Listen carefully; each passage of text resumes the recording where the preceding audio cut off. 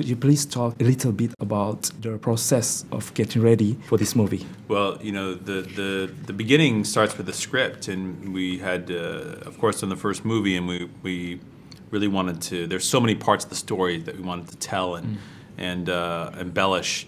So I worked with Alex Kurtzman and Bob Orsi on the script, and I think really built something that was special. It's the biggest Spider-Man movie to date. I'm pretty confident of that.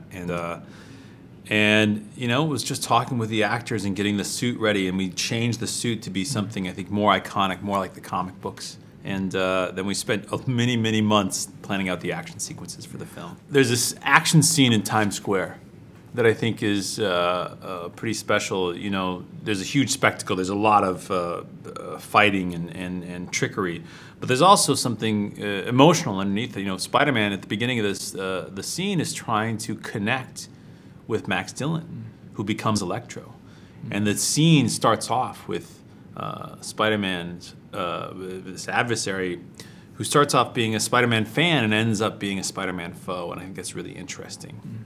What challenges and joys did you encounter while filming The Amazing Spider-Man 2?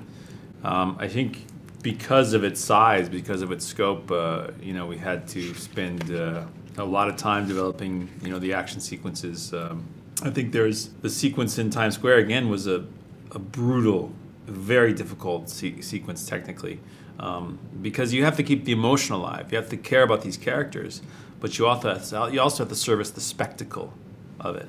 You know, it's difficult to figure out how to destroy Times Square. An incredible superhero challenged in a way that he's never been challenged and changed. I mean, it's the character. It's Spider-Man, isn't it? You know, I mean, he's this iconic, very storied character that represents hope for people around the world, whether you're in Kuala Lumpur, Malaysia, or whether you're in, you know, Kansas City, Missouri, whether you're in Russia or you're in Africa. I mean, that symbol is so recognized. It's an incredible thing to be a part of that. And there's also, it's a way to explore ideas and themes, and it's a really fantastic, action-packed story that I think people are going to really enjoy. When did you film this movie? We shot from January of last year through July, so it was about a 6-month shoot. We shot it in New York City. The first Spider-Man movie shot all in New York City.